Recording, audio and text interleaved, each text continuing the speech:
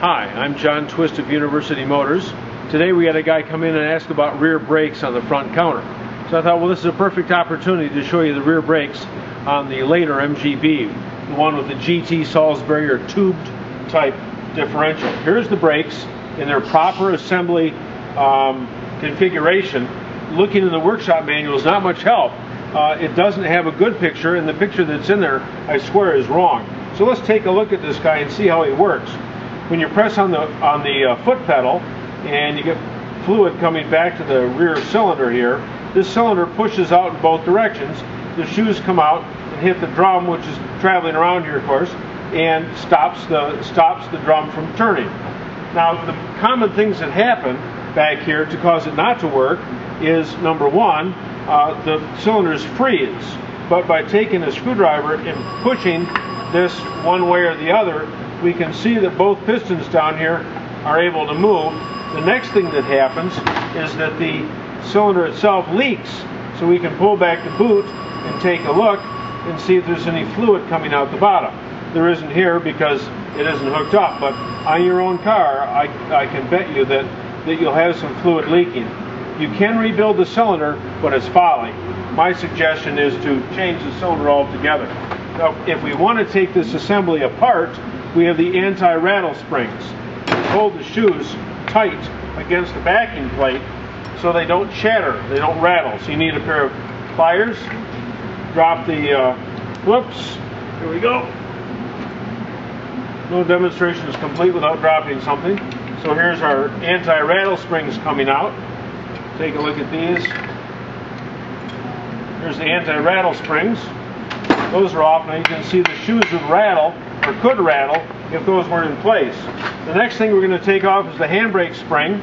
We use our big pair of pliers here, and off the handbrake spring comes, easy for me to say. Then we can get our shoes off all together. Here we go. Now the shoes come off. Here's our top spring, and we can get our bottom spring off here. This is easier to do on the car than it is up here, but here the whole guy comes apart. Here we go. The only thing missing that I don't have on this demonstration is the boot, which goes in here.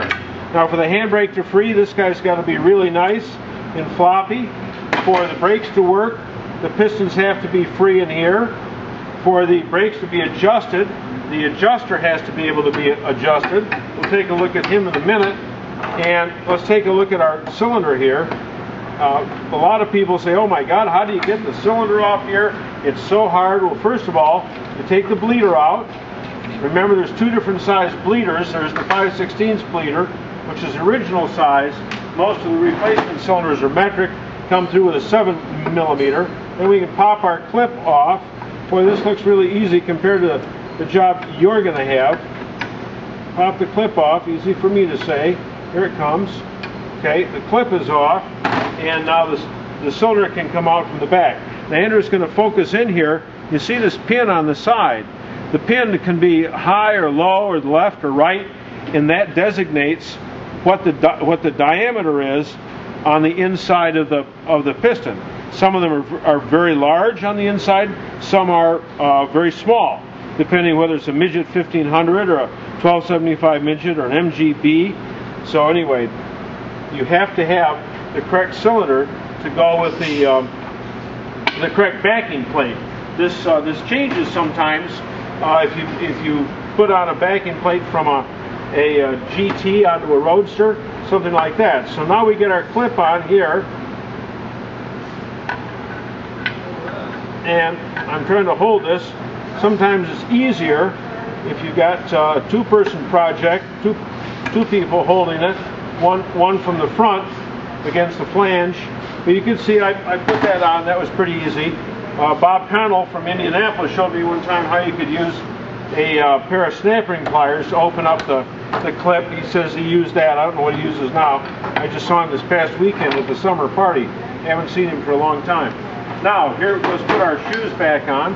First of all, we put through our handbrake adjuster here, and then we put through our guy here, and we're going to put this spring through our bottom hole. There's a slot and there's a hole.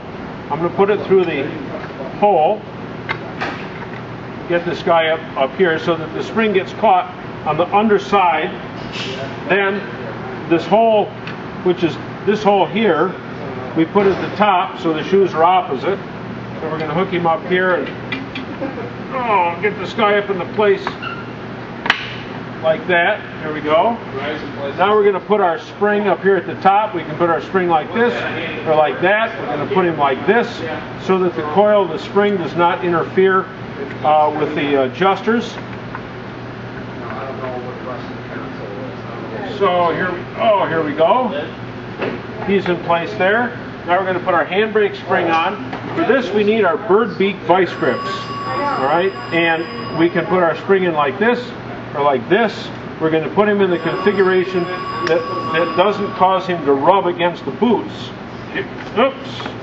When you get this guy a little tighter, you won't have this problem on your car, because no matter how hard you pull, your car will not hop like that just did.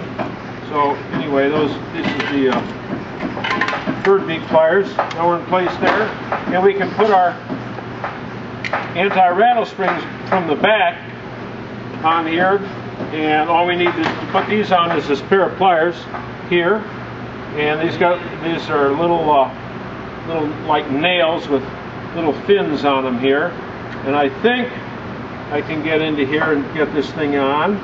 I think I can do this. I did when I practiced this because I wanted to go through and make sure I didn't exceed our 7 minutes on YouTube, but I got to be coming up close to it right now. We get our other anti-rattle spring on here, and then we'll show you how to adjust the brakes, and we'll be done. So anyway, now we got our anti-rattle springs on. Well, almost. After this, we have to put our drum on, and the drum is always held on with either 2 screws for the disc wheel, or 4 bolts, or 4 nuts rather, with the wire wheels. Not showing you today how to. Well, I'm having a real trouble here. In my time on YouTube is probably hopping away. What happened to my spring, Andrew? All right, so we found the spring. Actually, Matt found the spring on the floor. It took a bunch of us. He found it on the tabletop, actually. Maybe some of you saw it hop there. All right, so here we got them all back together now. Our handbrake works. The shoes move back and forth. Now we've got to deal with the adjustment. To deal with the adjustment, we need a 4-point socket, 1/4 inch 4-point socket. And we take our adjuster and adjust him all the way back so that the little conical pieces in here come all the way together.